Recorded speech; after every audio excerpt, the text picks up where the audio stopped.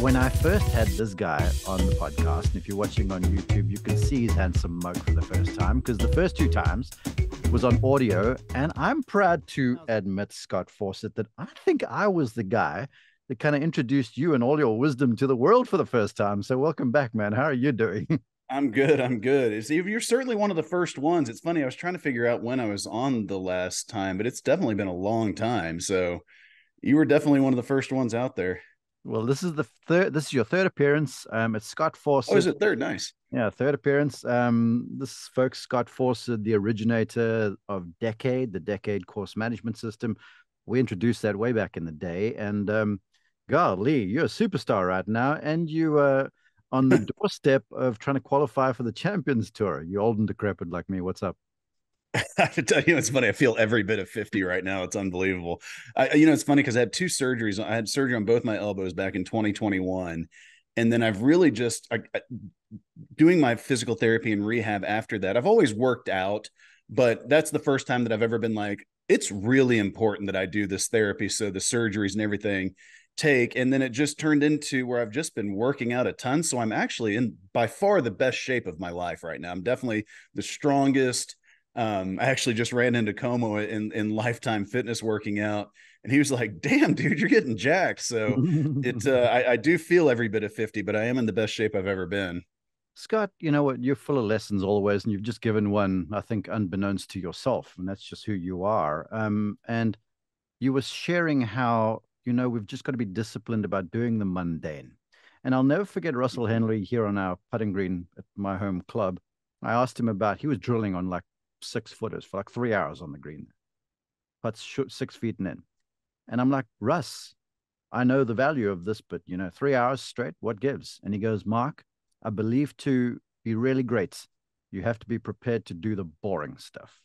Yeah. Stuff that isn't sexy, basically. And you've just said so. You got to do the rehab and you got to do those things that really aren't that sexy, but they're very important. Well, I think that any of the motivational videos you listen to on YouTube, at some point they're going to say that like success doesn't happen overnight. It's the commitment to just doing the simple things. I mean, people ask me about like success all the time. I'm like, it's not hard. Just do your job. Do everything that you know you should be doing. Just do that, and you'll probably be pretty successful. I mean, it's just so hard to do it. You're the mathematician. Help me figure this out.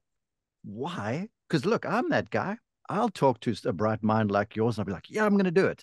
And then tomorrow, I get wrapped up in the urgency of life, and then the next thing, I'm like, that stuff that sounded so important and so like earth shattering.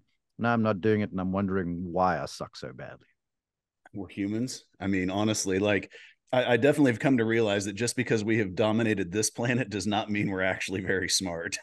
I mean, it's like we got some opposable thumbs and we can speak. That's about the extent of our awesomeness. It really is amazing how hard, like I talk with tour players all the time and try to get them all meditating. And I explain to them, this is not, you're not going to feel any benefit of this for, I mean, months or years, potentially even before it starts to click, but you've got to do this. This was Tiger's superpower. Nobody believes that on the planet more than me. And yet for my own daily practice, it's 10 minutes, man. How hard is it to just do it? I probably get it done about 4 or 5 days a week, but it should just be the first thing like I personally do every single day. But it's just so hard. Like you say, life just kind of gets in the way and you just get busy. I feel like it's just busy and not quite as organized as you could or should be.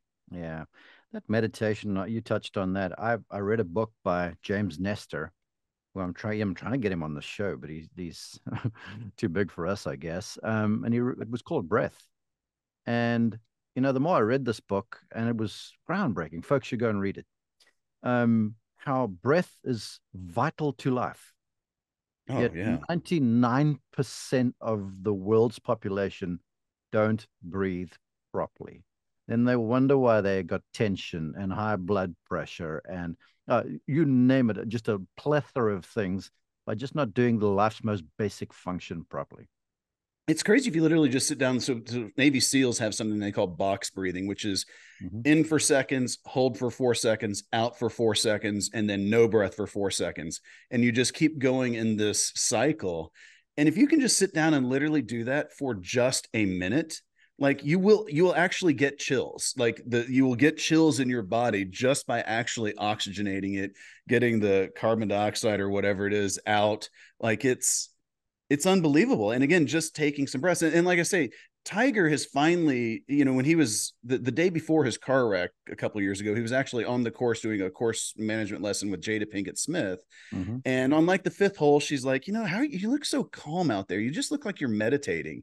And Tiger said, he's like, that's exactly what it is. I'm trying to play golf in a meditative state. She's like, oh, that's so cool. And, they kind of talk about it a little bit more. And then a few holes later, there's like a little snack session shop set up. And she says, so let's talk more about the meditation stuff. Like, when did you get involved in that? And he was just like, I mean, when I was born.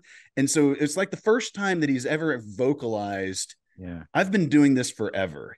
And so you see like monks and people that go sit in the caves for, 20 straight years. And there's just things you can't learn without a disciplined process. And as much as I hate social media and everything else, I think the best thing that's come from social media is the proliferation of podcasts, where you get guys like Tiger or LeBron or people on, and they're actually finally talking about their meditation, their preparation practices, as opposed to like books are so curated and so intentionally written. I don't think they kind of get into the weeds like that.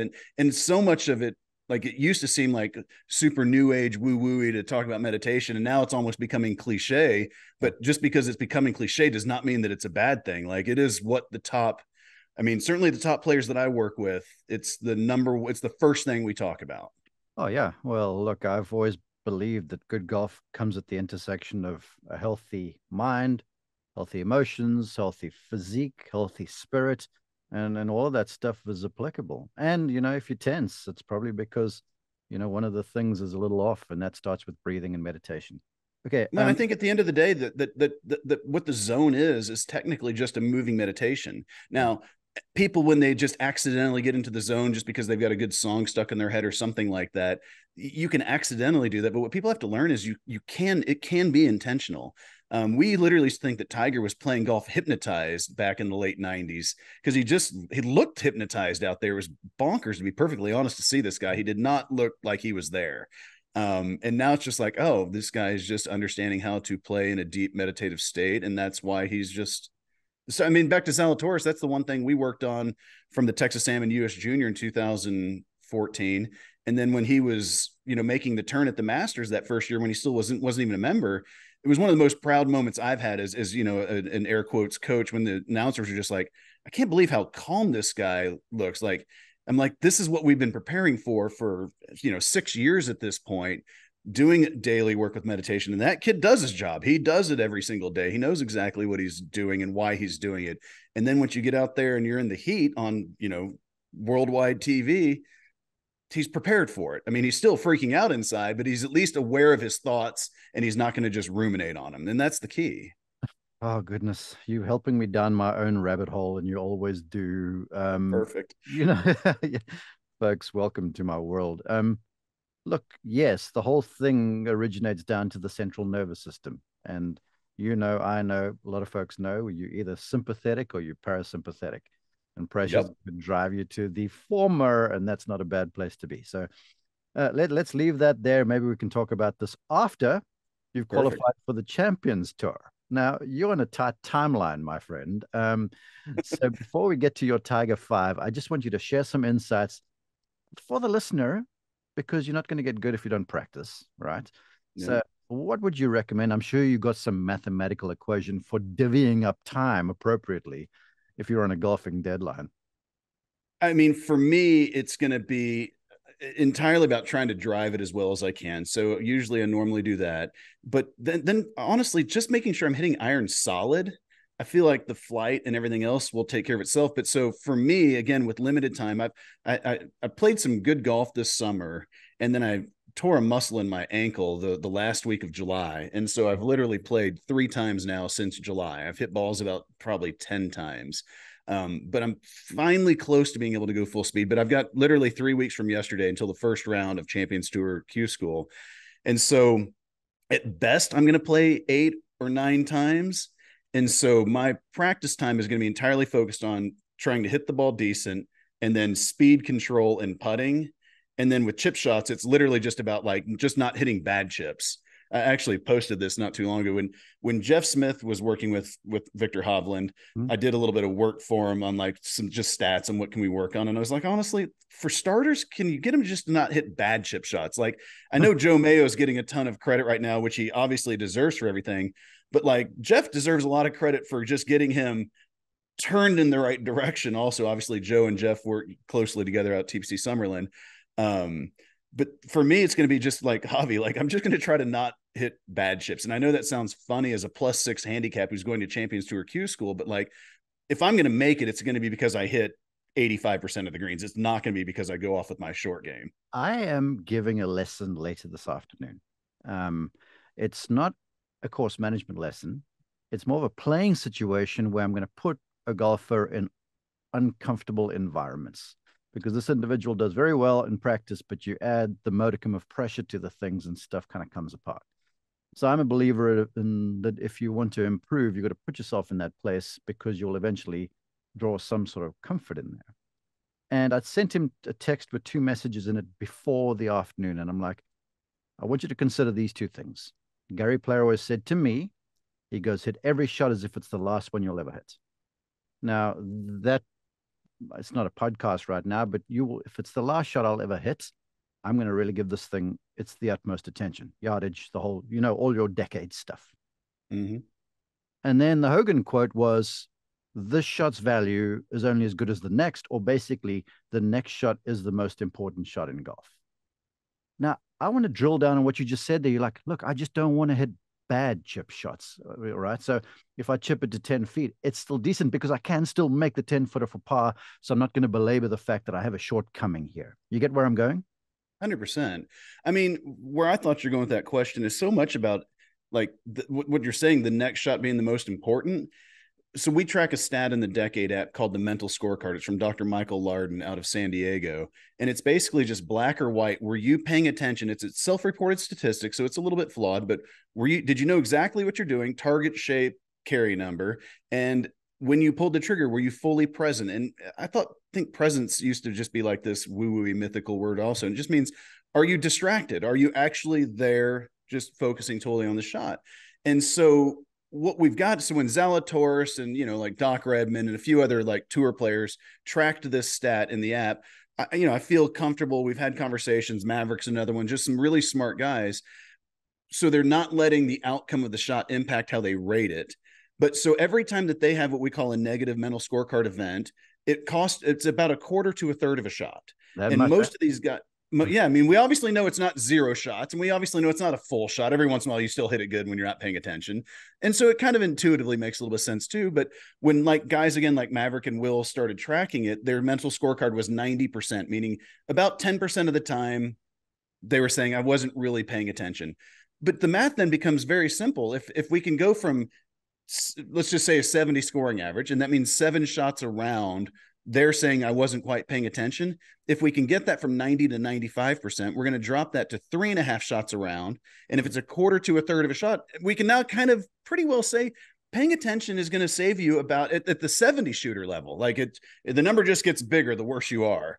Mm-hmm. At the 70 shooting level, though, just paying attention is at least a shot in value. And it's something that once you understand, like the data is like, it's very straightforward and very clear. You need to learn how to pay attention.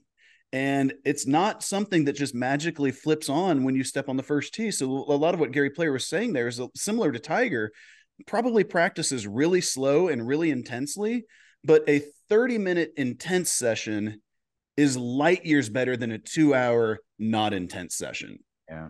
Mm-hmm. And boy, but it's hard to do. I mean, it is hard to do, but that's why you got to do it in practice to then have it be easier on the course. Ah, man, you've got that thing. I dealt with this with my brother, Trevor, when I was working with him.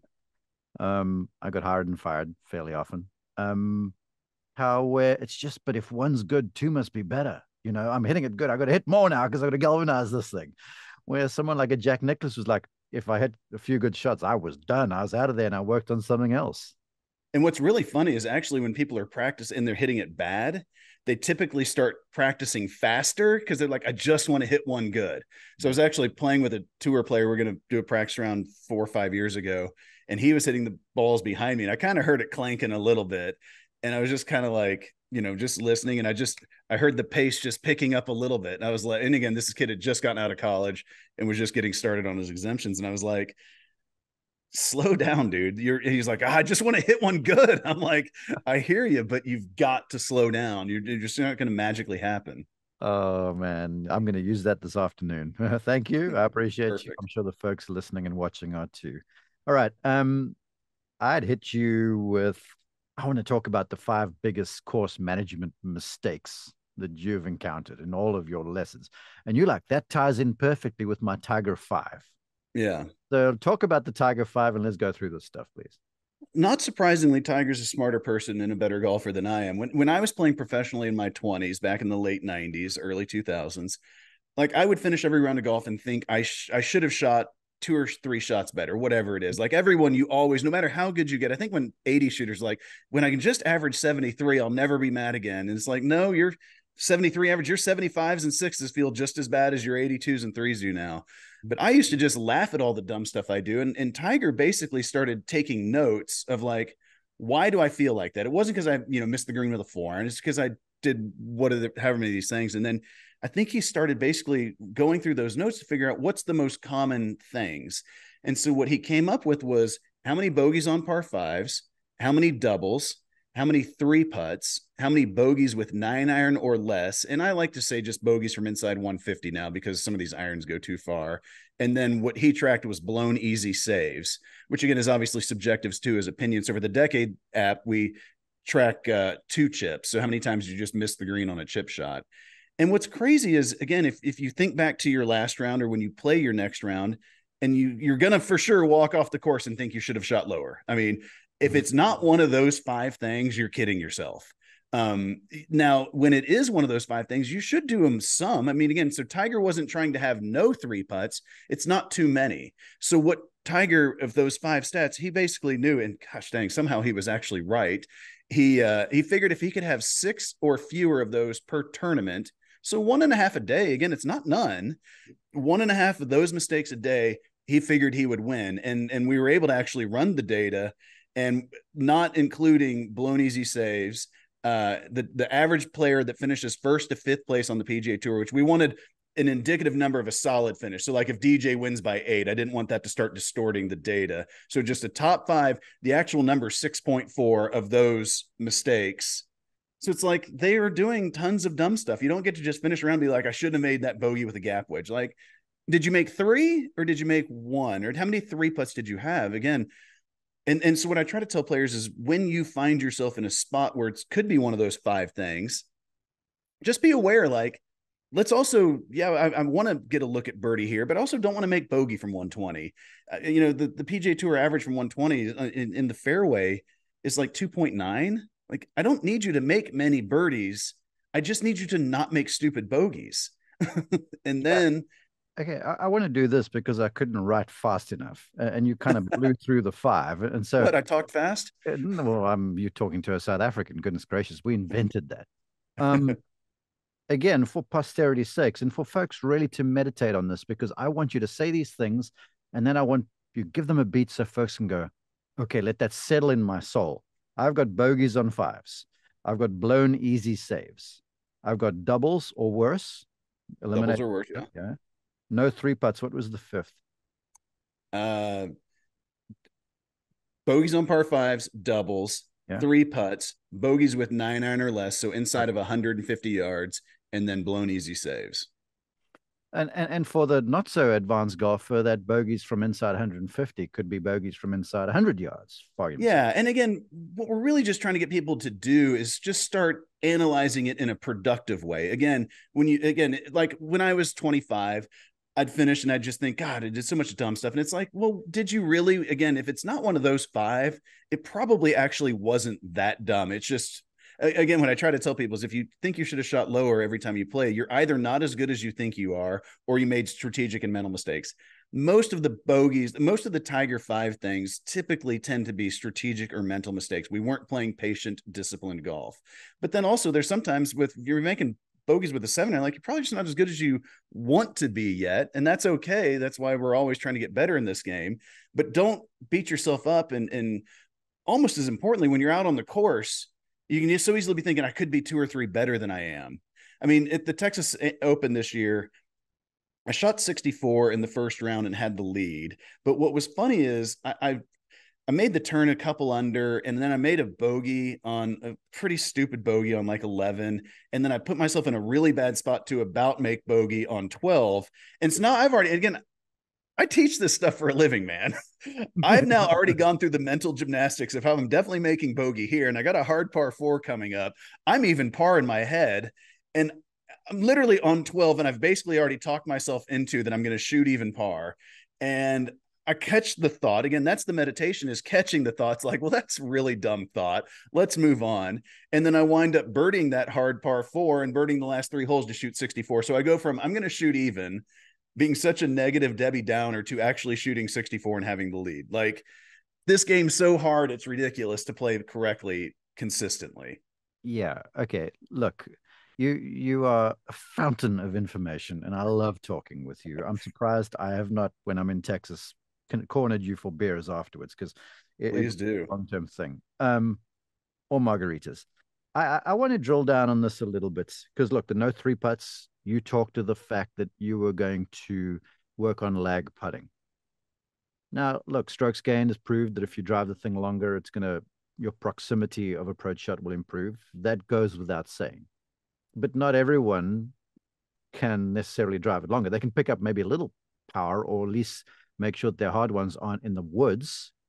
But I feel like everyone has got to hit a number of putts with a putter in hand. And the first place to start, given average proximity, is making sure that your lag putts get inside of a 3 or 4 feet to make the next one easier. Your comments?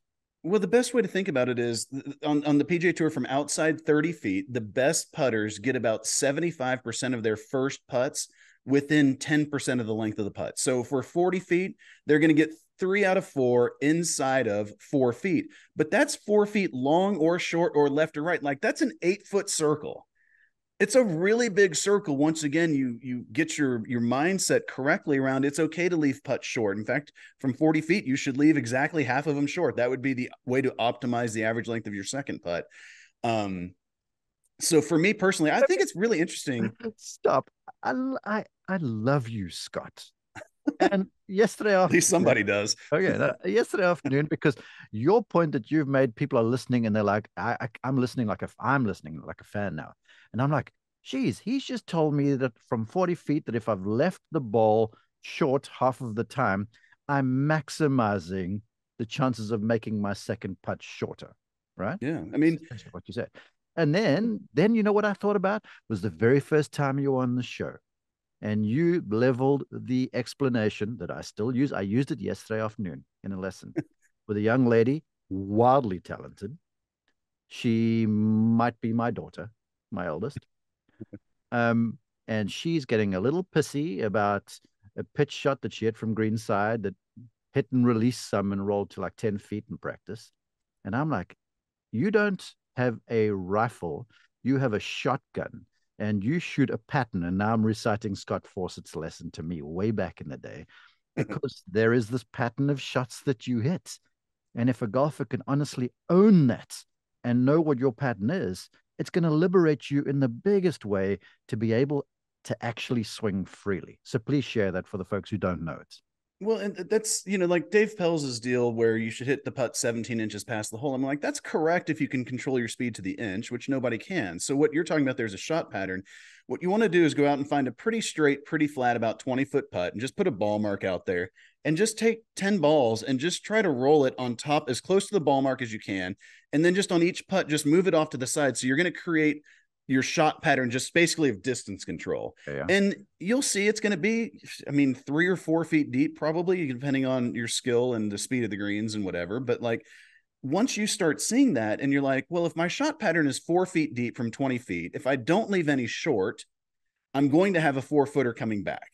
The 4-foot make rate on tour is only 88%. So that means I'm going to 3-putt from 20 feet if I don't leave any short. But if I start leaving 25, 30% short from a mere 20 feet, now all of a sudden I've traded that 4-footer for a 1.5 foot short putt. And now my longest putt is about 2.5 feet coming back. But then also what you've done, if you think of like a normal distribution curve, you've centered the inner 50% just past the hole. So you've made the hole as big as possible for the vast majority of your putts. You've now also optimized the average length of your second putt. Like that's how putting works. And I know it's weird to use Will Zalatoris as my poster boy for putting. I get it. His stroke isn't that pretty. And I get it. He's not that good on short putts. But also at the end of the day, last year, that putting stroke was dead on 0 strokes gained on tour. That is a dead on average putter on tour. And he was also second in approach putt performance, which is the average length of your second putt. That dude from outside 15 feet is just trying to tap in his next putt. And somehow the hole gets in the way. And he's actually above average in make rates from 15 to 20, 20 to 25, and 25 feet and longer. I had a Will Zalatoris-ism. I've actually covered him some before injury, quite a lot on the golf course. And one of them was the final round of the PGA at Southern Hills. In fact, it was he and Cam Young in the same group. Yep. And Cam Young actually had the lead on the 16th. Folks forget that. Made double there. And Will hangs in there, but made some clutch pass saves coming down the stretch. And when we were walking to scoring, because now my producer's like, stay on him, because there's a potential playoff.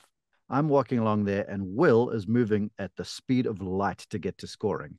And he walks past me, and he looks at me, and he goes, "Who said I can't putt?" And I was like, "No, not me." And I was like, I recount the story because everyone will pick on, oh, there was that wonky stroke I saw on social media, and he's missed 1 or 2 short ones. You know what? If you throw that stuff out the window and go, it's just me and my shot pattern, he's going to make something when it really means something, like he did at that PGA. I mean, again, I get it. There's other people I'd rather have him putt a 4-footer for my life. But at the end of the day, last year, again, he was 3% worse than tour average from 3 to 5 feet. Like, it's not like it's 20% worse. It's 3%. Cool. And what's funny is you have 2.5 putts from 3 to 5 feet a day. He's 3% worse. Like, it's 7/100ths of a shot. It's literally nothing. Now, what I've always said about Tiger is like, yeah, if you filmed every single golf shot I've ever hit, you could make a pretty amazing highlight reel. I would look like Tiger Woods. The opposite of that is true for Will. If you film every single putt every tour player hits, they would look like idiots because they all miss these little short putts all the time. Now, when you throw in the fact that Will's stroke, I get it. Again, it's not very pretty. Now all of a sudden it becomes a story, but it's like, everybody else does the same thing. I mean, again, that's why I get so frustrated and defensive for him. I mean, obviously I defend him like a son sometimes, but it's like, it's just not that bad. It isn't pretty, but like the announcers, when Jim Furyk first came out for like the first 5 years. Mark Immelman, please. Would you qualify your observation? The announcers bar Mark Immelman. Please qualify your observation. I'm just saying the announcers, when Jim Furyk came out, the first 5 years, they're like, well, he's going to have to change this, and this. And finally, after 5 years, they're like, he seems to stripe it every single year. I think that they'll get there with Will's putting eventually, because it's like, again, I get it. It's not pretty, but also it's effective. Like it does work just fine. Obviously, the guy's, been one of the top 10 players in the world out there. I mean, you can't do that if you can't putt. Exactly right. Okay. Awesome. That was the 3-putt avoidance thing. I want to make a little course management thing out of this. And whenever I get the chance, I hop on this for not even just the club golfer. This is for the elite golfer also, because I'm on the fairways alongside these dudes when they are playing well and in contention, because CBS covers golf on the weekend and I'm not following someone who just made the cut. Okay. Yeah. And more often than not, I catch a dude in the fairway, and I love it when you get the on-course sound, because then I don't have to say anything. And the last watchword from the caddy is like, right at the TV tower, or inside edge of the TV tower, or they're picking some target. And then all I do is I color it going, by the way, the TV tower is 20 feet left of the flag. Yeah. Because the caddy is going, dude, I know you're styling right now, but let's just line one up over there. And if it blocks you close, if it doesn't, you're putting. Please, that's a course management thing I know you can shed some light on. Well, that gets to the shotgun pattern you were talking about earlier. Again, I know what shot you want to hit, but it's imagine, I even though I'm from Texas, I've never shot a shotgun. I assume there's probably about 50 BBs or pellets or whatever you call it in a shotgun. If you fired it at, a piece of paper, it would make a round, large pattern. And now the way golf shot patterns work is we don't get to hit 50 shots at once. So I know which one of these pellets you want to come out, the one in the dead center. That's why we would aim a rifle exactly at it. But you just don't know which of those 50 is coming on any given shot. And so you don't need to allow for the entire shot pattern, but you need to make sure like 80-ish percent. Again, this is all relative to your abilities, but 80-ish percent of your shot pattern needs to be safe. And that can be done again simply by picking better targets. I mean, to your point about on tour and they're not aiming at all these flags. Tiger, it was in San Diego. I don't remember if it was the US Open or just the Farmers, but Tiger and LaCava were being interviewed right after a round. And they said, what was the best shot of the day? And in unison, immediately, they both said, oh, the 3-iron on whatever the long par 3 is on the back nine, the 3-iron on 14, whatever it is. And when they said that, I was like, I'm going to get into ShotLink because there's zero chance what they both said is the best shot of the day. And it was a 3-iron. There's no chance it's within 30 feet. And I logged in and it was 42 feet exactly pin high of the flag. And it's like, that was they both said that was a laser beam where we were aiming. So his target was 42 feet right of the flag there.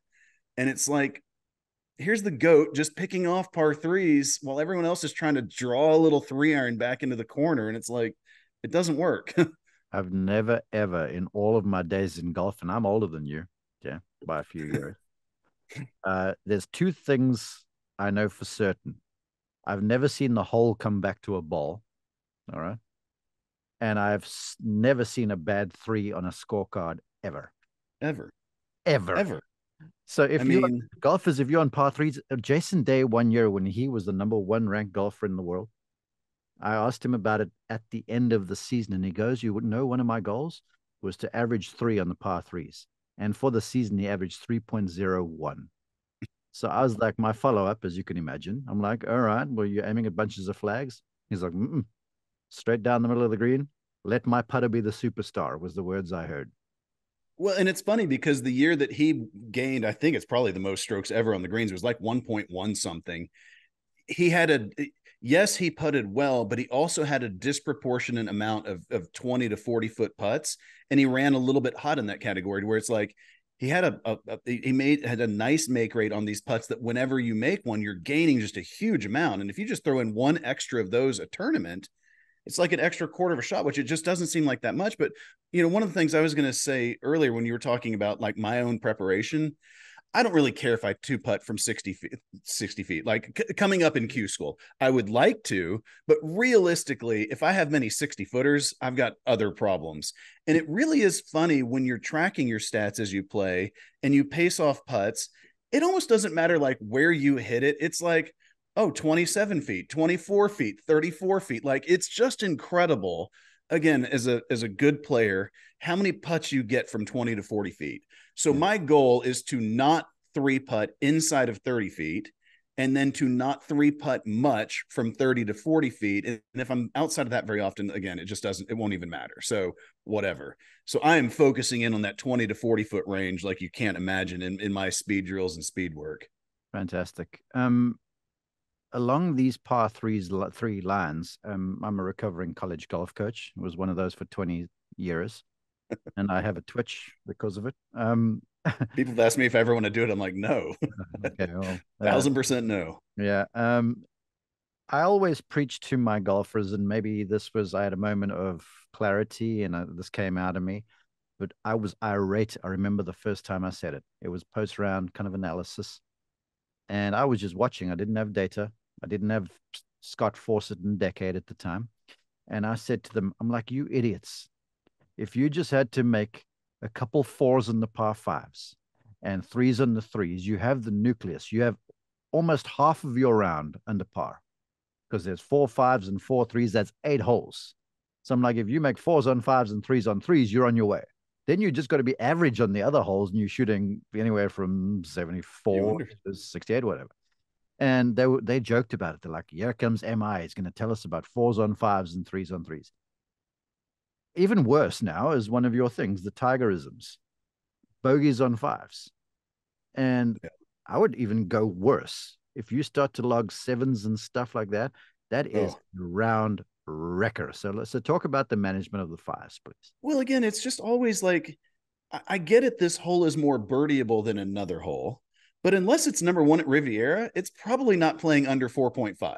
I mean, you just don't find that easy of par five. So an easy par five is usually like 4.7 ish on tour. Like, I could stand on the tee box and bet every tour player $100 you're not going to birdie this hole, and they'd be like, I'll take that. And like, I would print money all day. And it's just what people do is they stand on a tee box and they kind of prime themselves by, okay, here's a birdie hole. Again, it's birdieable, but it's still not a birdie hole. And then they hit a bad tee shot and they're like, well, I got to get it back up there into play. I got to get it to 80 yards so I can have a little lob wedge into this thing. And they try to bite off way too much from the trees or from the rough. They leave it in the trees or in the rough. And now they're making six. And one of the most interesting data points to me is that the difference in 80 and 120 yards, it's either 0.1, I think it's 0.1 shots. It's either 0.1 or 0.15. So if you'd ever asked me how much easier is 80 than 120, I'd been like, oh, light years. And it's like, no, I mean, until you can get to where you're basically pitching the ball, so let's call that 30 yards and in, like, you're probably going to hit it to 12 or 15 feet and you're probably going to miss it. Yeah. I mean, well, I have modified my approach, fours on fives. I'm like, yeah, fours on fives are helpful, but just you want to avoid the nasty stuff because you haven't been patient. You haven't been judicious in your shot selection as you've approached this par five. Well, I worked with Nick Taylor a number of years ago for the first time, and he contacted me. I don't remember why, but it was the week of PGA National, and so I was just going through his round, and he'd hit it on the water on 18 a couple times with 3-wood. I'm like, what are you doing? Your club head speed's 111. You're 270. I assume you've got to catch a perfect 3-wood to get it there. He's like, yeah, I mean, I just see everybody else getting there, so I just feel like I've got to get it up and around the green. I'm like, well, dude, that's not it. They're like, you can't take those penalty shots on. Well, so we talk about discipline on par fives, and he actually goes then to Innisbrook next, and he I think he played the par fives 11 or 12 under, which was the record for how much they'd been played under par to that point.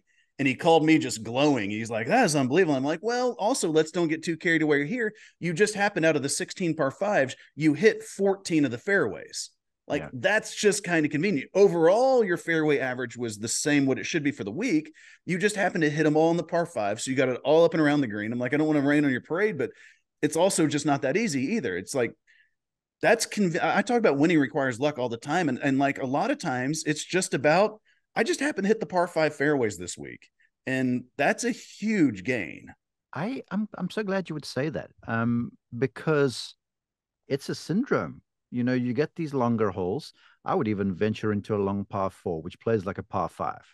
And I'm sure you would be standing on the tee with someone going, all right, this is 450 into the wind.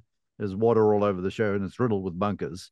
I mean, if you play this thing in 2 over for the week, you're probably gaining strokes on your competition. Okay. But I find a syndrome in this power era in which we live, where golfers get on certain holes, par fives for this argument, where they're swinging for the fences on shot number one. And from there, they're caught with their pants down and they're ostensibly trying to avoid now making a mistake or bogey or worse on the hole. Well, again, obviously, the main thing I always talk about just ad nauseum is hitting stock shots with the driver. Like, don't try to hit it harder. Don't try to flight it. Don't try to shape it opposite of what your stock shot is. Like, just do the same thing over and over again. And it's interesting because actually yesterday when I was playing, I came up onto a hole that was downwind, and it was downwind like 15. It just felt like one I could just send one on. And I was thinking about trying to swing harder. And then I was like, no, dude. I mean, what am I really hoping to get? An extra 15 yards if I happen to catch it. But on average, also with the extra spin I'm going to put on by hitting it more often, like, I'm not actually going to net hit it any further than just my stock shot. And it is interesting just to kind of hammer, because that was the one thing when you were talking about potentially talking about the top 5 mistakes course management. The number one mistake people make is dropping back from driver too often. Like, I'm just going to get this 3-wood in the fairway. You should be hitting driver so often it's sickening. And that's one of the things that you can see on the PGA Tour. It's pretty funny how just everybody's just like, my God, they're hitting driver everywhere. It's like, yeah, send it, figure it out after you do. And the main reason we talk about the one shape is driver's the only club in the bag that's fit for a shape. So I fade driver. So when I go to a driver fitting, like I'm just hitting my stock shot. It's not like they say, okay, now hit some draws for me. And so now I've got a 2200 RPM cut driver. If I try to draw it, it's going to be a mid-teens knuckleball that's going to fall out of the air. Yeah. The flip side is if you're a drawer, driver set up for that. Now, when you try to fade it, it's going to be some sort of a 3000 RPM spinner. You might as well just hit 3-wood or preferably mini driver if you've got one of those in either case. Like, just go ahead and hit a hard 3-wood. If the hole really doesn't suit your shape, hit a different club. Don't try to shape the driver the other way. Love it. You've opened up an avenue for me to look down. The mini driver. I'm seeing the proliferation of those things in the biggest way. And Tommy Fleetwood has professed to me that like he feels he's the inspiration for all of the stuff going on because he brought one out at the Masters a couple of years ago. Yeah, I beat him by 2 years. I actually asked TaylorMade for 10 heads and they wouldn't give them to me. And I'm like, why? And they're like, it's sold terrible. We don't want them in players' hands because then people will ask for it. This was before they reintroduced it. And I was like, I promise you, I will get someone to win the Masters with one of these clubs. I guarantee you that will happen in the next couple of years because of 2, 10, 13. You don't need 3-wood at that course. I mean, if you're hitting 3-wood maybe into 15, you probably shouldn't be hitting 3-wood at it. There, you just don't need a 3-wood. And mini driver, because it's 300 cc's, it's just so easy to hit. It's ridiculous. And it's not like a 3-wood's hard to hit, but it's harder to hit than this mini driver. And so personally, I go driver, mini driver, 3-iron. So yeah, I've got a huge gap. I carry 3-iron about 230, but I carry this mini driver like 280. Yeah. I mean, so I've got a huge gap, but I'm like, I only drop back to an iron on the tightest of holes. And there's just not going to be much stuff, especially on the senior tour qualifiers and everything, where I need more than 230. So I think it's gonna be fine. Well, I'm asking this for the club golfer. I feel like this disease of diminishing loft is catching out a lot of golfers who don't have Scott Fawcett's speed off the tee. So they're going with these low lofted long irons. I'm like, I've got more chance of seeing the Messiah than you hitting this thing properly under pressure. I mean, 100%. And I'm like, get a hybrid or something, make it easier to elevate this golf ball and make your decision making a ton easier. So comment there, please. Yeah, I mean, Bryson, the first time that I worked with Bryson, I mean, he attended my seminar in college right before he won the U.S. Amateur and NCAAs and everything. But then the first time I actually saw him hit a ball was between those two wins when I caddied for Zalatoris at the Pat Coast Am in Eugene. And the first thing I did, because I was just curious, I wanted to see what his long iron looked like, being single length, and it just looked like a putter. And I'm like, will you hit this thing for me? And it was just the lowest bullet you've ever seen. I'm like, that's not going to work on tour, dude. You're going to need to find a 5-wood or a 7-wood or something. And again, that's kind of where you're going for the average player at home. If you can't get the long iron, it's really interesting. If you look in your bag, typically for people that like they're 3, 4, 5, and maybe even sometimes 6 irons, they'll start to all kind of go the same distance. Yeah. Because we don't get enough launch and spin on one of the two. And so it's just funny how it's like, I've asked a number of people before, like, how far do you carry your 5-iron? And then a couple holes later, I'll say, how far do you carry your 4-iron? And they actually say a shorter number sometimes than the 5-iron. I'm like, do you realize that's the problem here? Like, you've got to get a hybrid, like use the technology. I personally struggle with hybrids with just the bulge and roll face, but also I've got, like you say, I've got enough speed that I can get a flat face 3-iron up in the air. But man, if you can't, again, a 5-wood, a 7-wood, some of those things are so simple to hit. It's ridiculous. God, a 7-wood is becoming almost standard issue on the PGA Tour right now. Really, yeah. As they hit the driver hard, then from there they're trying to get the thing in the air. All right. Well, Tigers 5, we've sort of gone through them. We've done some course management stuff. You've talked about practicing. We've covered it all here, Scott, and I've kept about 45 minutes. I want you to, before I ask you to just share where folks can get you, just kind of put a bow on the conversation. Leave the parting shot. Shoot it, please. You know, I'll put the quote that Stuart Sink said after he won, you know, that making better decisions just takes the mental energy, like again, just running decade as a script. It takes the mental energy that used to be required to make a decision. It just makes it for you. But my point with bringing that up to your question is, making good decisions is really taxing, but it is, again, it's the backbone of when you think you should have shot lower. It was either decision making or you're kidding yourself. And that's just the discipline. Again, Tiger, quite obviously, in my opinion, is the GOAT, but he absolutely destroyed people by thinking better. Mm. And that's just course management. There's a great Raymond Floyd quote from his book where it says, like, even if we had the exact same skills, I would beat you 99 times out of 100, just by playing the game correctly. And it's funny, I don't know, whenever I was playing my 20s, I don't really think I thought of it as a game. I thought of it as a golf swing. I did. I certainly did. In the Yeah, and big, it's just and what's sad, it was in the interest of being better. I felt like to be better, I had to improve my golf swing. yeah, and so like taking Zalatoris again, who I've known Will since he was 9. He was he moved from San Francisco right whenever I had Corn Ferry status. So we played a lot of golf. We did a lot of chipping games, always screwed around on the range. And I just always remember watching him and thinking, I don't know why you don't crush every tournament you play in. And again, when he was a junior, he was literally ranked 3,300 in the world when he graduated from high school in junior golf, not even amateur golf, in junior golf rankings. And just by making better decisions, this kid literally got, I mean, he was number 3 in the world in amateur rankings in September, like literally 4 months later. And it's just like getting a little confidence by making a little bit better decisions. He used to try to, because he hits it so well and puts it poorly, he was always trying to make birdies with his approach shots. And it's like, actually, let's avoid bogeys with your approach shots and just trust the birdies are going to come there on the par fives and probably the short par fours. Like that's the way it works. Everybody gives Craig Ranch a hard time because the winning score is in the mid 20s every year. I'm like, you have 4 reachable par fives and you have 2 somewhat drivable par fours. To what you were saying earlier, like a third of the course, they're good holes, but they're going to play under par. And it's unusual to have 6 of those. Again, like you wouldn't stand on any of the holes and be like, this is a bad, dumb hole. Like you've got to hit good shots, but on average, you're going to do well. And somebody's going to do well on all of them. Yeah. So it's not that the course is bad. It's just that it has a disproportionate amount of scoreable holes. It all just comes back to patience and discipline every single time and not trying to force things. Like that's when you start focusing on score, you get overwhelmed with what's the winning score, what's the top 10, what's the top 25, what's the cut, just all these things that are essentially irrelevant information. And it's just distracting you from the real point is just to sit out there and play and think clearly and not make emotional decisions. So true. I shared earlier that I've never seen a bad 3 on a scorecard. Well, you know what, folks? If you make 18 fours in a round of golf, you're going to shoot Well, 72. I Fours are mean, not that bad either, are they? no, I mean, again, doubles are just killers. Yeah. The way you've got to think about it is if let's say that we've got a hole that is playing under par, it's playing at 4.7 on a par five. If you make birdie, you picked up 0.7 shots. You didn't pick up a shot. You've got to start thinking of everything in fractions of shots.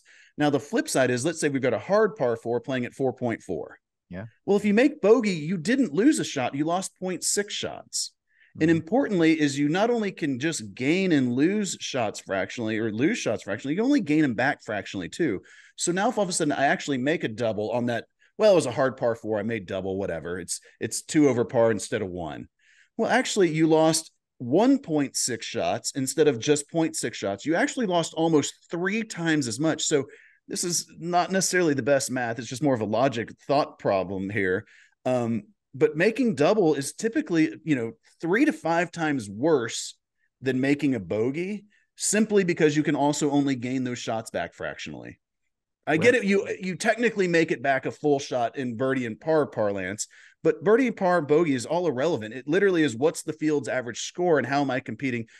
Technically, if a 72 hole score of 280, like my average score is 70.